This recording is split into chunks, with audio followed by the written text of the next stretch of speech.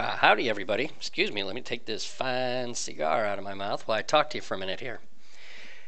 This is the Game Kernel, and I'm coming to you today because I want to talk about something. I really want to focus on the new player. You just get this new game, Elite Dangerous. You downloaded it. And depending on the speed of your internet, could have taken some time, but you're finally here ready to play. The screen comes up, you click start, you click solo or open play, doesn't matter. I want to jump in, you want to jump in, start playing. Everybody does. Nothing wrong with that.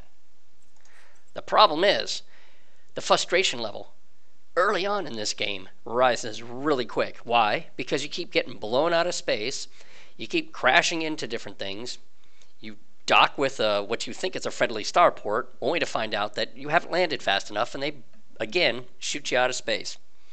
Well, today I really want to pass on the kernel's top 10 mistakes new players make and some tips and tricks of kind of how to get around those.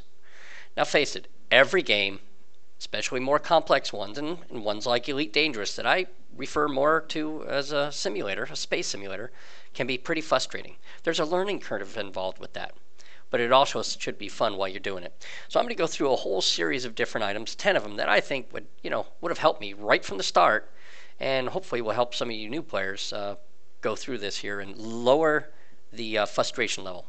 So the first one I want to do is, I see on the forums, the Elite Dangerous forums when you're going through, that people are writing in, asking questions of, this first time back in the game, I played for a little bit, but I got so frustrated, I threw down the controller and I walked away. Or what do I do here? I keep getting killed, and real basic questions that, hey, they're not basic when you're a new player, but I see a lot of those. Well, if you'd start with this very first screen under the training heading right here that I'm showing you, and it's got areas of training missions, training videos, and certain challenges.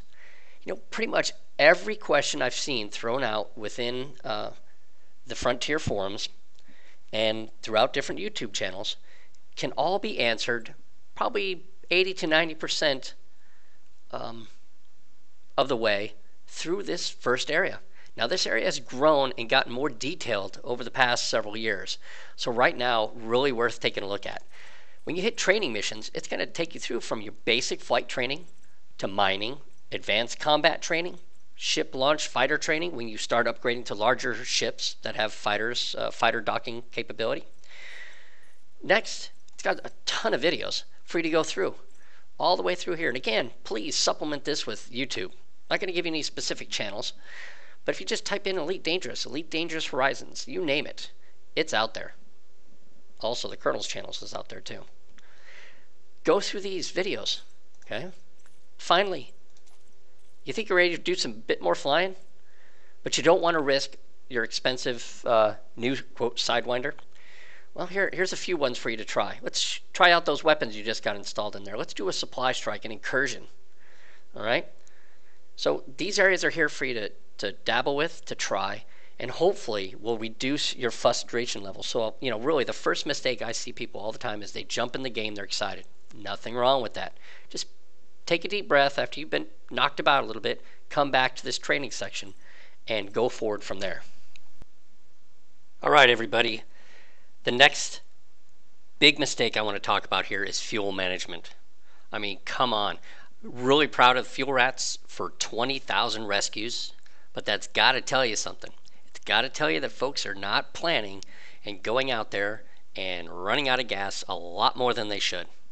Now, again, great service the Fuel Rats provide, and I'll actually put a link down below and how you can contact them if you need a rescue.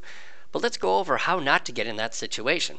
You got an aircraft or a spaceship, you got a plan to fly and fly that plan. Now, I know it sounds corny. Being a pilot for quite a few years, there is no excuse of running out of fuel. And if you're treating this kind of like a simulator, yes, it's a game and going out there having fun, you need to plan through and make sure that you have enough fuel for your out and back leg, or at least until the next station, okay? There's so many resources within this mapping screen that I'm showing you right here that you should never ever run out of fuel, okay? So let's start right from the beginning. you need, like I said, plan your route. So I'd put a simple route here from my home station from home system at Wolf 406. I just threw it out there some distance. If you're a new player, you want to go as far as you can and see what's out there, and I encourage you to do so. But be aware of a few things. When your line switches from solid to dash, you're dead in the water, okay? You're out of fuel, or you're out of useful fuel to be able to do another jump at your standard distance. You may have, you will have enough to survive for a little bit, but again, there's also instances where people go right down and they've got limited fuel left, and fuel rats have got a lot of stories and rescues in that area too. So be aware. Don't plan your next scoop or your refuel at the beginning of that dotted line. If you're doing that, you stretched it too far, you're out of time. Okay.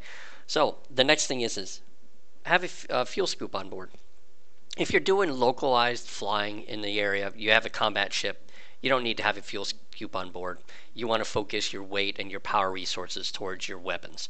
However, if you're doing long distance, or hey, you just want to have a fuel scoop, put one on, but use it every time. So every stop you do, and my next topic here, we'll talk about how you select the stars, but when you get to a star, scoop every time.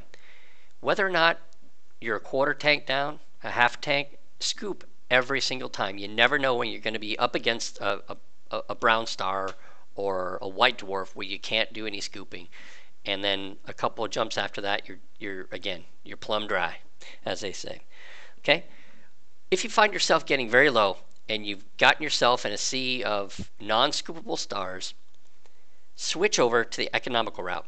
Okay, if you look on the left-hand side, different types of routes: economical, fastest, and of course FSD boost if you have the materials with you. But we're going to talk about the fastest route first. This is what I have logged into mine. It always goes to default fastest route.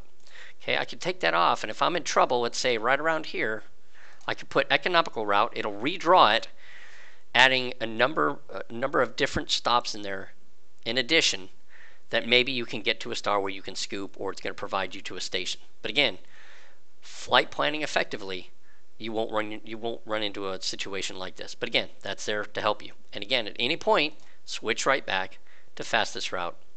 And just as a quick note, when you do that, sometimes, as you can see, it's drawing all these different routes and FSD jump ranges. This can tie up a lot of your RAM. Okay, so just click that off. It'll stay there at the fastest route, just won't do all this background work that your computer is having to take care of while you're trying to play the game.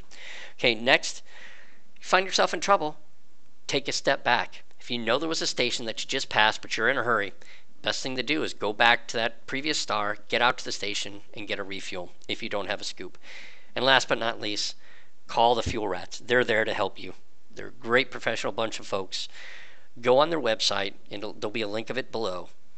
Get into there. It's real simple. Log into it. You'll communicate with them. Tell them where you're at. Just remember, you're not going to be able to be into a solo game.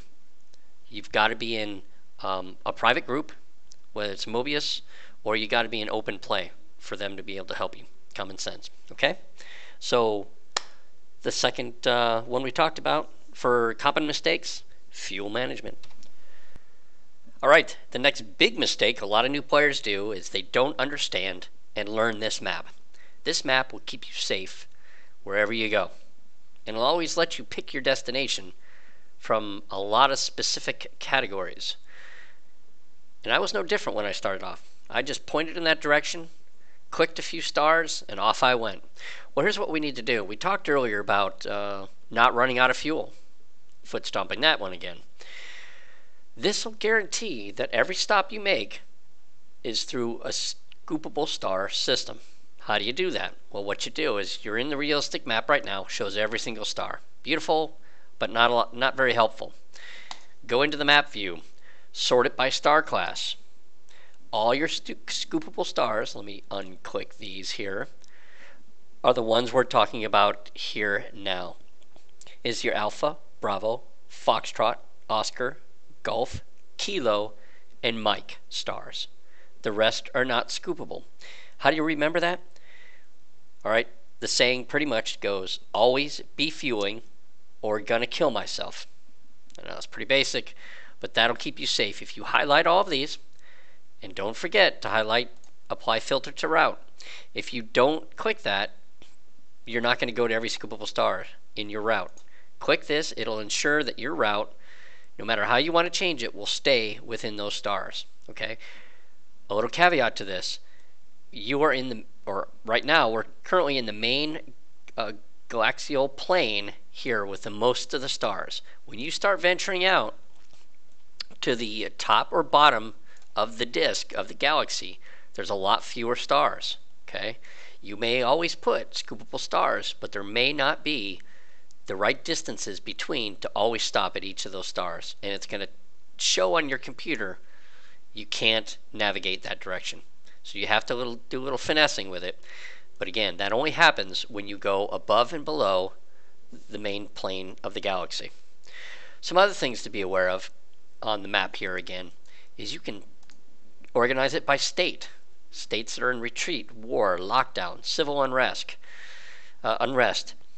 These come into great importance when you're trying to increase or do a type of a mission. Okay, if you want to do some combat missions, look for areas in war or civil unrest. There'll be a lot more at that area. If you want to look at stars, certain security they have within their areas: high, medium, low, lawless, anarchy. Okay, anarchy is a great system that if you want to do some raiding on ships and not be chased after by the local federales, an anarchy system, lawless system, is the one to go to. Okay, so have a look through all these. Also, if you want to identify certain locations and stars by their population size, you can hit that by population and set it by min and max. Okay, or you can do it as of none, and none shows everything there. Now, if you're into trading, you could look at the trading routes. You see them starting to appear here from this one star location. It's because I'm selecting what are the trading routes from the location that I'm at, and it'll tell you here. Utilizing this function along with some other additional website will help you make the maximum amount of money per each trade. Okay, be aware of all the options that are in here as you explore through Elite Dangerous. Don't make the mistake I made of just jumping in there and going. This will help keep you out of trouble. Just a few things on top. If you find some systems that are very helpful to you, as you see this one here has a bookmark into it. Just when you hit the star, it'll give the option here to bookmark it. Once you bookmark it, you can go up here, right click on it, and rename it anything you want. Okay. Finally, yes, you've got power play. If you're utilizing that system, it gives you a good view of what the actual bubble is, the habited space. And then finally, if you want to go into, let me get rid of that, that's not working for me. And then last but not least, you want to identify certain important areas. For example, bookmarks. You can hide all of yours, you can show them all. The background, nebula, regions, constellations. Remember this last tab is over here. This will help you keep abreast of where your items that are important to you are located within the game, especially engineers. You don't have to hunt and peck for where the engineers are. One click will show you where everything's at. So again, one of the top mistakes, I think, for new players, not understanding this map and what this map brings to you. All right, let's look now. You've got a few credits in your pocket. You want to pimp your ride. Well, this is the first ship you're going to start with, and why not? Let's put some bigger weapons on that. I remember doing this. I was excited. I had some money. Let's put some power into this, and let's start, collecting some bounties. Well, you got to be careful. You're up against limitations of what your engines and your core internal power sources can provide, especially your power plant. Okay, so what you need to do with first with this, let me go back, is to make sure that the weapons you want will work within the power that your engine is able to provide for that. Okay, if you look down at the bottom of the screen here, it tells me the max amount in my total power available is 9.60. With everything retracted, we're talking weapons, we're talking chaff, flare, whatever it is, everything else retracted, sensors, I'm going to expend continuously 7.56 megawatts. With it deployed, meaning when I start to switch on these weapons, I spike way above it to 10.11 megawatts. That'll put my ship dead in the water, so to speak. Okay, there are some things you can do for that, but let's take a look first at what this is actually like and what you're going to experience out there, because guaranteed it's going to happen to you, and you're going to say, what in the heck has happened to my aircraft? My ship, excuse me. All right, so we're out away from the station a little bit here. Let's see what happens here. We have to draw on the weapon, so I've gotten the weapon selected here. I switch it. There we go. Dead in the water. Oxygen will deplete in 5 minutes. Out of power. Okay? That's all you're able to do here. Okay? Because what it does, if you look at your number 4 screen or your screen on the right hand side, it prioritized it for me. It says you're way over budget power, so it will look at my priority listing on the far right. You see many I have in priority 1. It will keep those going. Others, like the cargo hatch, I put to priority 4. Life support, priority 4. So it shut down what it could to give me enough power to utilize the weapons. Okay? So to make this work now, what I need to do is I'm going to just deactivate this railgun. Okay? It brought back up my cargo hatch. It brought back up my oxygen. When you find yourself in a situation like this, the quickest fix is to get you going and you're not a dead duck, is to just get rid of the main item that caused that issue. Okay? Now, for later, again, I have way too much power on here. It's hard to regulate this much power, but it can be done. Go through each one here and find out which is your priorities. So if you really want this railgun up there, keep it at 1. Change your beam. Oh, excuse me. Hold on a second. Okay.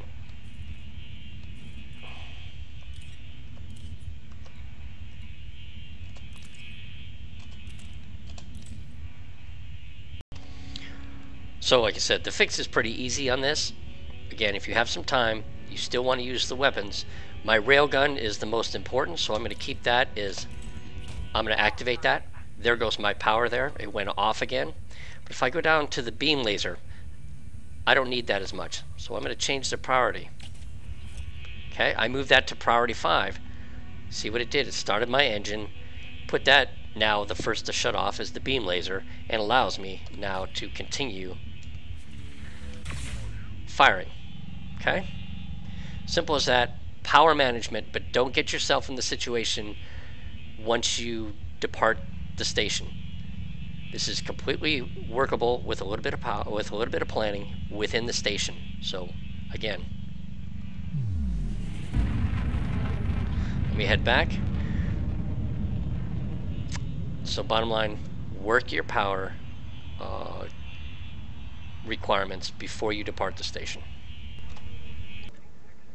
Alright, let's take a quick look at another area that I see a lot of new folks messing up. It's how to enter and exit a starport. Seems pretty simple. There's a hole. If you look up on the top here, where the ship came in, there's a hole up there coming in and out. However, if you don't do it right, you're going to have a pretty bad accident. It's not going to happen every time. There's going to be a time when there's a large ship coming through and you're going to get a bit squashed. The rule of thumb is always exit at the green light and enter at the green light. There's a perfect example. If you went on the red side, it would have thumped your craft a little bit here. Oops, sorry. Now, don't let people tell you it's just like you're sailing on a boat, because, you know, when you enter a harbor, you enter on the red side. So, red right enter. Okay? It's different. Always exit and enter on the green. Simple as that. Okay, next I want to talk about buying a new ship. A lot of new folks finally get some money set up, and that's great. That's what it's about. They want to upgrade in their ship. What they don't realize is after you spend the money for a ship, for example, here's an Asp Explorer. Its basic cost is 6.6 million credits. Okay, that's its basic cost if you're not going to do any upgrading with it. And as everybody knows, you got to upgrade these things here or they're pretty pathetic. Okay, but anyways, let's start with the Asp Explorer. You're doing the upgrade. You have to be aware of the buyback cost, because plan on losing it. Plan on someone shooting it out of the sky and you're going to have to do the buyback cost. What is the buyback cost? Well, that all varies. What I like to do is take a look at a website, and I talked about it in my other video, the ED Shipyard website. You see the link up above there. I'll also put it again into the description. You buy an Asp Explorer, the basic loadout price here with what's on it, 6.6. Okay? When you're putting this thing together, or any other ship, you're going to want to see what are the possibilities and what are the costs for this. So again, I'm not going to mess with anything on the left hand side here, but example, here's a Python for 81 million here, and this is with some additions that I've done on it. The buyback insurance is 4 million. Okay, that's what it costs to get the ship back as it was. Every time you do a change to it, you upgrade the thrusters, upgrade the power plant, your insurance buyback cost is also going to increase. Okay, make sure you have enough to at least do 2 buybacks for a safe margin if you're going to upgrade a ship.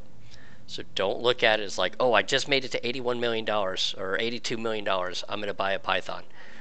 No, it's not time to buy one yet. Get up a bit higher or go for a smaller ship. Simple as that. Plan for your ship's destruction and plan for the buyback cost. Okay, the next thing I want to talk about is how not to get a sunburn. By that I mean being able to dissipate the heat on your ship when you get too close to a sun or a star. It's going to happen, okay? Especially when you're new to it and you're saying, well, I got to get close to the star to be able to scoop. A couple things come into play. What's the distance around the star? How long do you have to stay around the star until you overheat? And then again, what do you do with the heating? You make sure every one of your ships has a heat sink in it. There's even going to be times when you're jumping from system to system and it puts you right past one star into a double star system and you're too close to the other star and you immediately start to overheat. You got to react to that or you're going to lose your ship. Okay, so first let's talk about fuel scooping, the correct and easy way to do it, foolproof every time. If you go into your screen in 4, okay, on the far right side, I go to functions. If I look all the way down right here, orbit lines. A lot of people don't like to use them. And if you're going to take photos or videos of the game on the outside, yeah, it tends to clutter it up a little bit.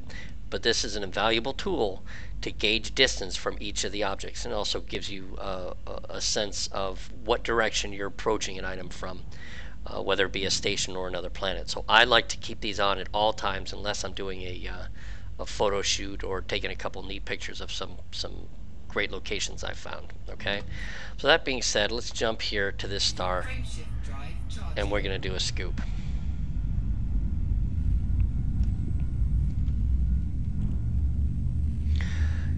And because I'm doing this, I didn't check ahead, but I believe, oops, I forgot to look at what type of star it was. It says it usually in the upper right, but we'll do it anyway. What I want to do is, as soon as I approach the star, I'm going to scooch in a little bit, and then I'm going to drop down to 3/4 power, which is F3 on my screen here. And like I normally do with any aircraft, I do not like to push over into negative G's, even though they don't exist in this game. I'm going to rotate over and come up underneath the star. Okay, I'm going to turn this way. I'm at 3 now. And if you look at the top of my screen here, okay, I've slowed down the speed. I just keep it right about there. I can increase the speed, and I can even increase it further. All I do is ride that line and keep it right within there. I haven't maxed out my fueling capability, but it keeps me safely away from the sun. Okay, and I can continue like this till my temperature rises a bit. Rule of thumb is I try to not let it go over 80%. You have a bit more leeway up into 100, but I don't like to get that far up into it. So I continue to ride the sun all the way through, and again, I'm at maximum speed for the star as I cruise around. If I keep it right centered where we're at, I should have my target coming around, and I'll be full here in a minute with fuel scooping. There we go. If I want, I can just release and get some distance away from that and cool down the ship. Here I come, just back around, and there it is.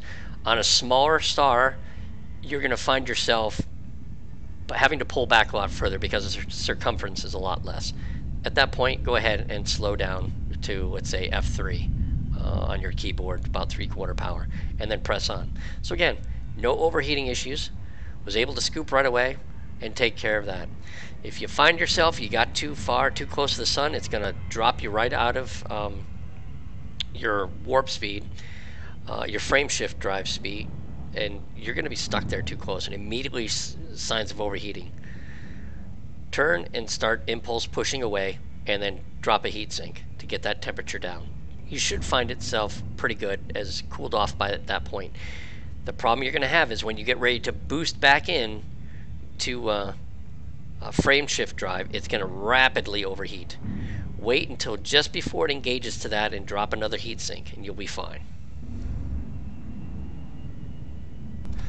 Okay, next I want to cover planetary or station approach on the surface. Okay, like me, as soon as Elite Dangerous Horizons came out, I had to get on the surface of a planet and a moon to see what it was about. Okay, there's a couple things you need to do, and again, it all starts with planning. So we take a look at this, we go to the map screen. As you can tell, I'm already identified to head out towards Wolf 406 3D, specifically Harper's Depot. Okay, now if I look at this planet here highlighted, I can look at the specifics here, and I know, and this is something you should do before you land, what is the gravity of this planet. So okay, so it's 0.05 G, not much at all, not a concern. The thing you don't want to find out is when it's too late and you're doing an approach into a station or a planet surface, that the gravity is, 1, 2, 3, 4 Gs or more. Your ship will handle drastically different under those G circumstances and conditions than it will under a planet such as this. So now going in, there's nothing unique I have to do differently. But if it was a higher G, my approach would be a lot less steep. Okay, so now that with that being identified, I've got it marked on my reticule here for Harper Depot. I'm waiting till my countdown gets to the standard about 6 and 7 till I throttle it back.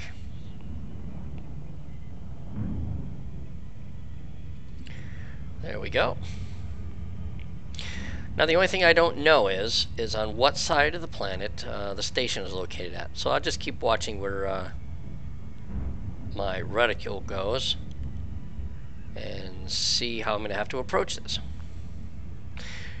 The goal is to get as close to the station before you drop out of glide as possible. That way you're well within the distance of being able to request landing if you choose, and to be able to get within the safety confines of a planet if you're being chased, or with the station if you're being chased. So here we go. I see it on the opposite side of the planet. It's drifting. So I'm coming in. I'm going to slow it down a little bit. Okay, it's right there. Again, I have a tendency to always pull positive G's, so you'll see me flipping around like that. Okay, it's just on the other side of the planet.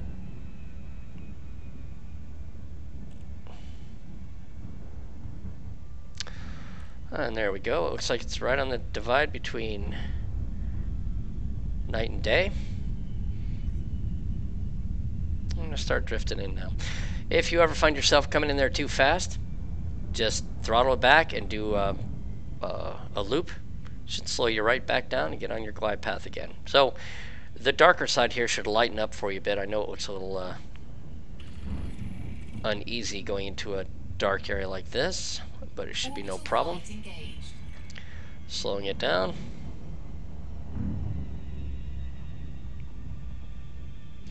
And I'm going in at about a 45-degree angle to the depot. Hopefully this lightens up, and here we go. See what a steep canyon's all about. Like I said, that's what's great about landing on planets. Each one is a little bit different.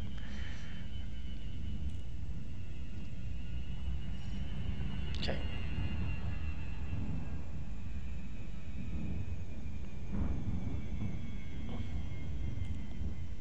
If you look on there, I'm just about ready to hit my drop. At that case, I will cut off power in a minute. Power's off. There we go. As you can see now, the reading on the lower right is 0.05 G, so it's fine there. Alright, we've entered the glide. I'm going to keep it posted right there until it passes under the nose of my ship. Okay, about a 15-degree in.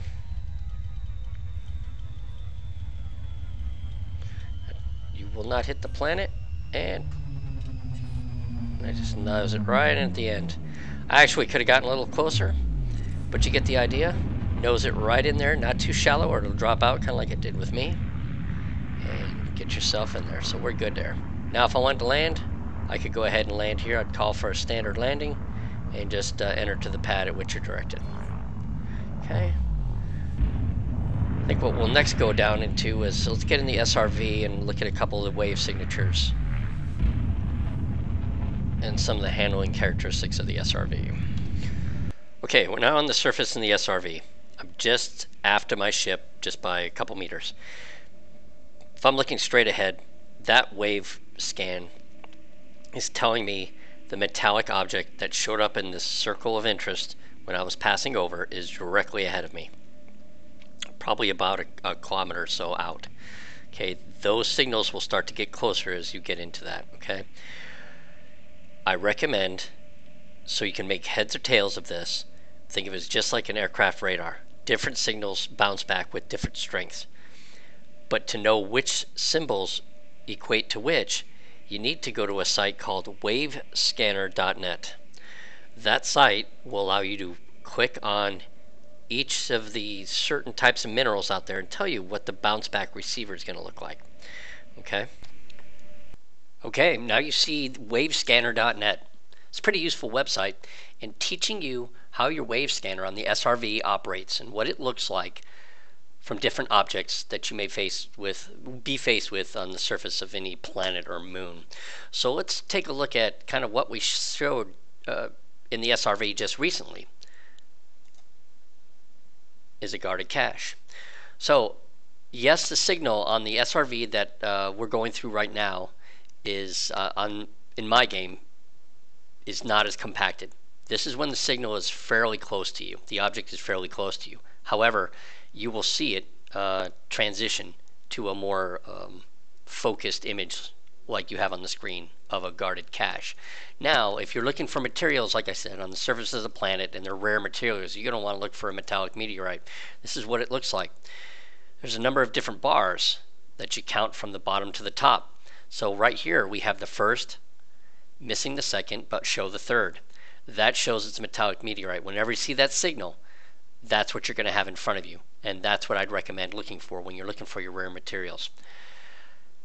Just for other areas, you have outcrops, outcrop 1 and 2. There's an example of that. Take rid of one down there. Got it. And then it's all the different materials. So I'd recommend just going through this, familiarizing yourself with what each of the screens can show, and it will just help you not make the mistake of running all over this planet or any planet that you're at, looking for items and getting frustrated because you just can't quite find it and you keep coming up with materials that you don't need. Okay? There you have it. Okay, finally, have you ever found yourself in this situation? You got a target you're going to head out to. You're going to deliver some supplies. You planned your route. Looks good to go. You hit getting ready to jump. Frame shift canceled. Jump exceeded drive fuel. It's very frustrating. It's happened a lot of times until I figured out what happened. Issue is you did your flight planning and your route distances based on an empty cargo. You did it before you filled up your ship full of cargo. Wait until after you fill up your ship full of cargo, then flight plan it, meaning getting your stops, and then press on. It's not a problem. How do you fix it? Quickly, getting out to the map screen. As soon as I hit it, bam, it switches right over there to a different location. Now, I hit go, I'm ready to go. It adjusts for the amount of cargo on board the ship. Remember, because your jump range distance will change.